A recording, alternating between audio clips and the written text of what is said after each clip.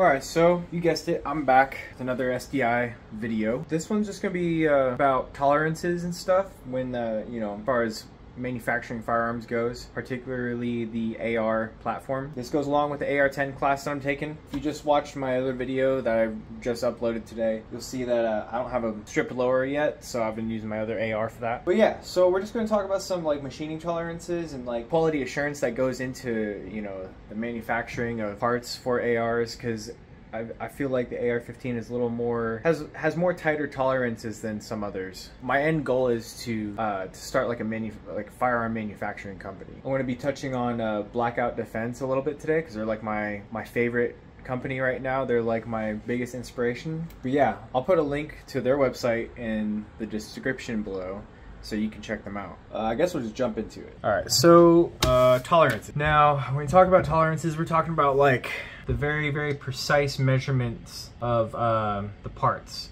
and components and whatnot. Most of my experience with tight tolerances has been with reloading, because I reload ammunition a lot.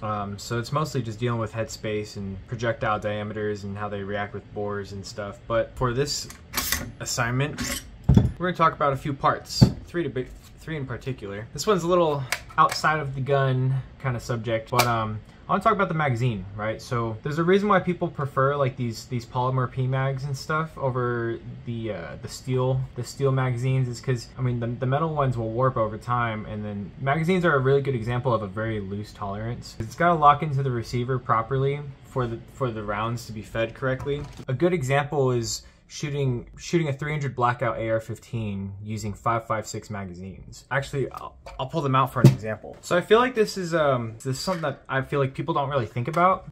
Now, 5.56 and 300 blackout are, as far as like the casings go, they're pretty close together.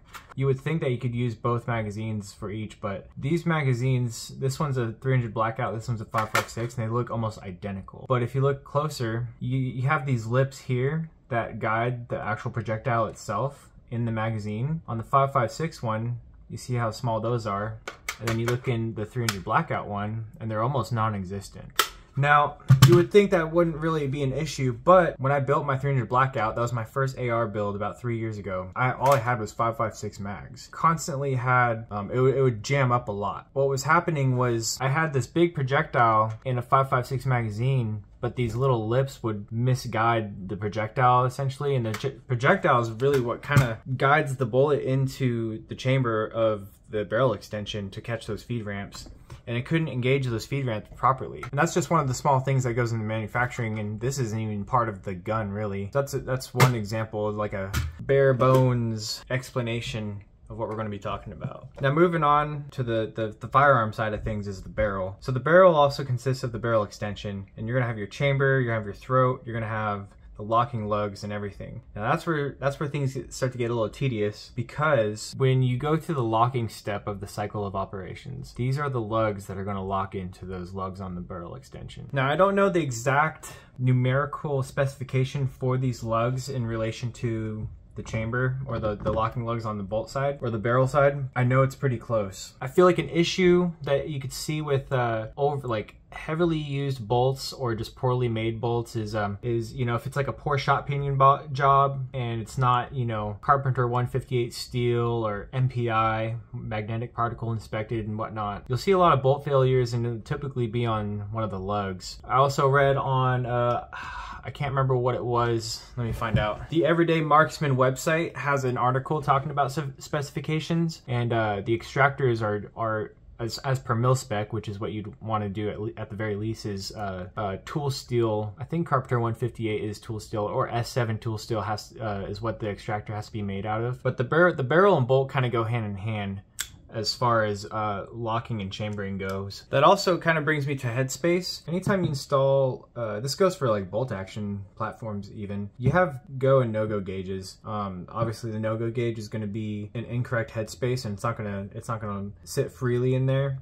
And when you put a go gauge on the bolt and you drop it into the chamber of the barrel, the bolt will spin free. Incorrect headspace will usually be a result of a bad chambering job. But then moving on to the bolt carrier group itself. Now this is kind of like the heart of the gun. A lot of stuff goes on here. A lot of steps of the cycle of operations can actually go bad, can malfunction if if there's something wrong with the bolt carrier group as a whole. One of the big things when designing a repeating or a semi-automatic firearm is somehow incorporating a delay to where the firearm can fire properly without prematurely extracting or breaking open the breech from the chamber. So on the AR platforms, AR-10s and AR-15s, and I believe the AR-9 platform as well, there are mechanisms designed and put in place in the bolt carrier group that will prevent a round from being fired before the gun is locked with the round in the chamber. So if you look at this bolt here, the way it's sitting when it's forward like that, this is the configuration the bolt carrier group will be in when it's traveling inside the firearm. And if you look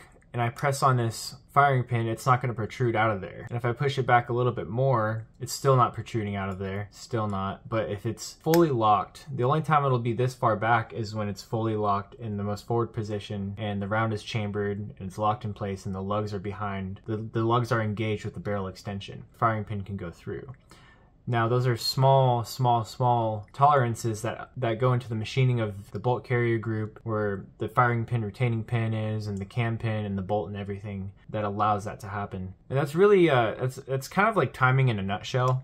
I'm sure there's a lot more that can be touched on. I kind of did this assignment in a rush, but yeah, hopefully y'all got something out of that. So lastly, I just want to talk about you know, where to get your training for that kind of stuff. Now this is a video assignment and it's supposed to be for, you know, my instructor only, but I put my stuff on YouTube for everybody to see. First things first is look at SDI, because I'm a big advocate for, you know, just getting all the training you can where the opportunity is presented. So there's 3 big places that you can get proper training and how to be a good gunsmith and learn how to not make those mistakes, or learn, you know, there's a lot of mistakes that can be made that people just don't know. So the first one is obviously the internet. That's what everybody uses, the internet. It's 2024. But not everything you read on the internet is true, but it can also be really useful. Forums are very useful, but you should be very mindful about, you know, who's saying what on those. But I personally like networking and books. Published books are my go-to.